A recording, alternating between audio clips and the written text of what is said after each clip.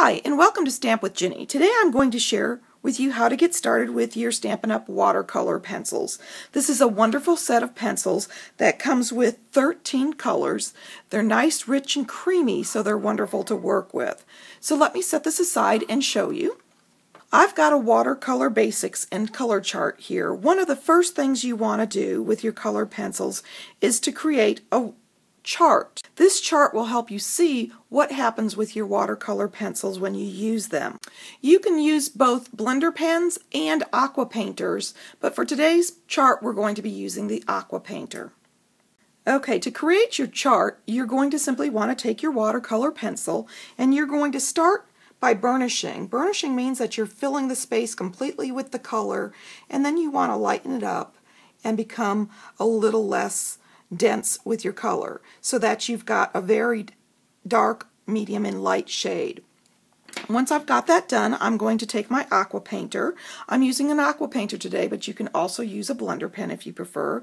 I filled the barrel up with water, and I'm simply going to squeeze to get that tip loaded, and I can control the water on my tip with the paper towel. It also is used to clean my blender pen, and so you want to be careful when you're doing this not to start with too much water.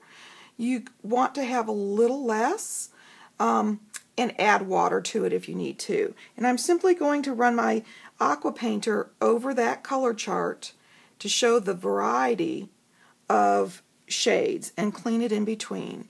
This is real quick and easy, and there's no particular way. You're simply spreading the color as it gets wet and moving down your page. And you can lighten it up if you want to show more variance. And as you can see, when you add water to these colors, they become very intense or bold.